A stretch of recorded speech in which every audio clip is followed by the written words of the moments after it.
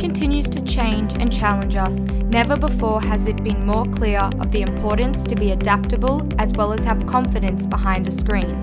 We are seeing more and more jobs utilise virtual meetings and city offices transition to home desks. It is vital that as the times change, we equip young students with new and necessary skills. Our virtual internship program is here to boost your employability and support you in strengthening your skill set. We want to see you succeed and build upon your personal and professional development. You will learn to work in a virtual environment, improving your confidence and communication. Hi, I'm Henrika and I do secondary education at QUT in Australia.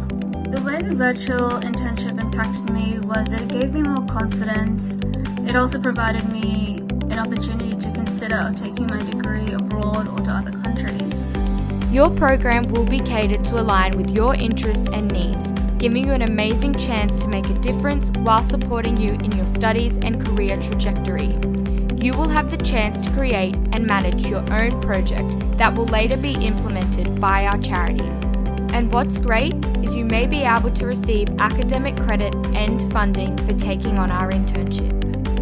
Our programs run in Thailand, Nepal and Cambodia, and our hubs are waiting to embrace you with open arms virtually. This is such a unique opportunity to work with a global organisation and gain international exposure while we remain at home. So if you're looking to work abroad one day, this program is your ticket. Hi, my name's Will. I'm a Year 12 student in Sydney, Australia, and recently I completed a virtual internship program with the Future Sense Foundation. So within my internship, I focused on the primary issue of waste and pollution management in Nepal, and this involved liaising with the Nepal hub of the Future Sense Foundation, teachers and students. Work on global issues in real communities, and by joining us, you will gain more understanding of the world.